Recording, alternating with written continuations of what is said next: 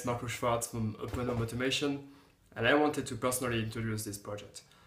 In this project, you will learn how to make a Wi-Fi weather station using Arduino and the CC3000 Wi-Fi chip. You're going to build a simple weather measurement station based on Arduino, and we will connect this weather measurement station to your computer using Wi-Fi and a Node.JS app running on your computer. So let's get into it. Alright guys, so before we go any further, I will show you what is the general organization of the project. So how do the different parts of the project connect together? So really the center of the project is, what I will draw here, is this Arduino Uno board, right? This will be the brain of the project. And connected to the board there will be two sensors. One is a Dht11 sensor for temperature and humidity, and the other one is a light level sensor. And connected to the Arduino Uno there will be a Wi-Fi chip, which is a CC3000 Wi-Fi chip. So this will be in constant communication with the Arduino board. And now we will actually access these measurements via the computer. So this big box here will be our PC.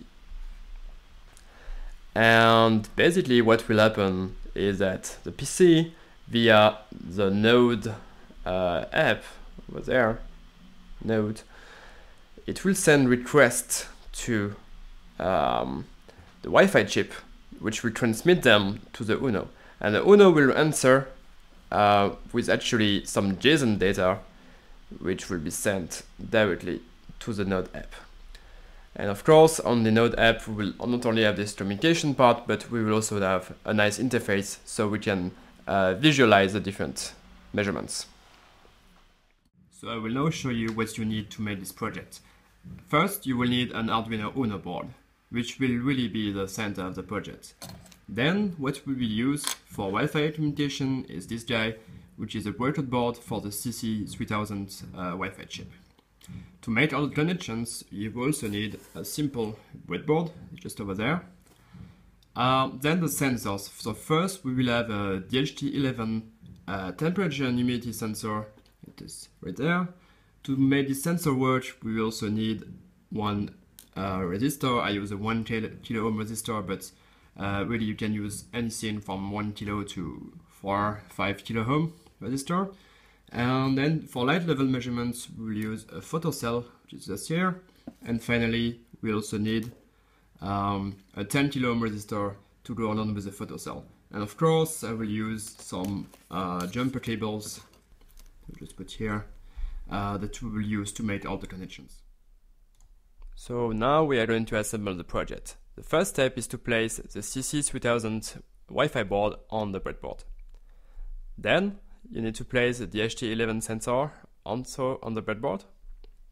After that, simply place the 4.7 kilo ohm resistor on the breadboard as well, along with the photocell on the breadboard, and in series with the photocell you will also place the 10 kilo ohm resistor.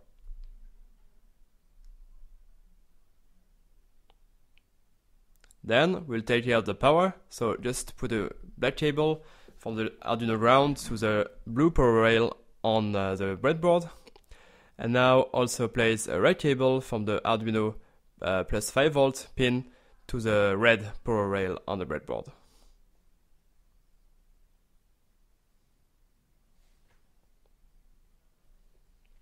After that, we are going to connect the Wi-Fi chip. So I will simply place several cables for each pin that we need to connect on the CC3000 Wi-Fi chip. So actually it's all pins except the 3.3 volts output, which we will not use for this project.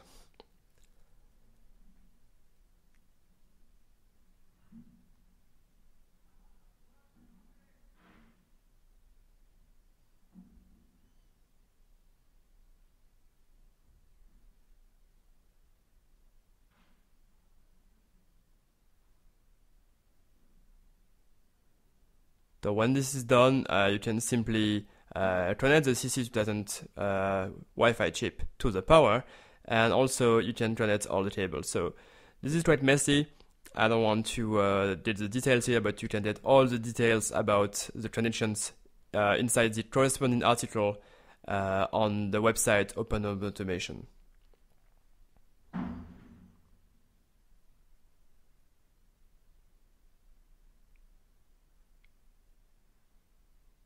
So when this is done, we will actually connect the sensors. So the first sensor we're going to connect is the Dht11 sensor.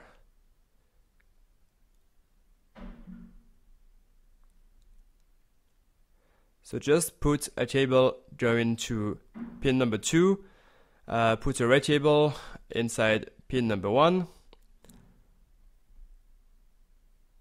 After that, put a black cable into pin number 4 for the ground and connect the pin number 1 to the plus 5 volts, ground to ground, and finally connect the signal pin to pin number 7 on the Arduino board.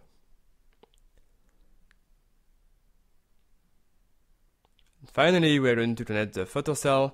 So for the photocell, you are going to need also 3 cables. So one cable will go in the middle where the photocell is connected to the resistor. Then the other side of the resistor will connect to the ground with a black cable, and the other side of the photocell will connect to the positive power supply. So just connect this to the red power rail, black cable to the ground, so blue power rail, and finally the remaining cable you connect to the pin A0 of the Arduino board. Okay, so now I will show you how to use the Node.JS app that will allow you to monitor remotely via Wi-Fi all the measurements done by the project. So as you can see, I already went into the interface folder of the repository for the project, and you have several files, this app.js that we talked about before, and I will just launch Node.js by doing sudo node app.js, and let's see what it does. As you can see, it doesn't work, but it complained that it cannot find the module named Express. And this made sense as I didn't install it.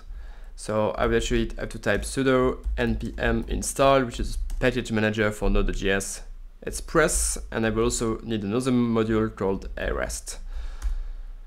So I do that. It will take a while to install all the modules.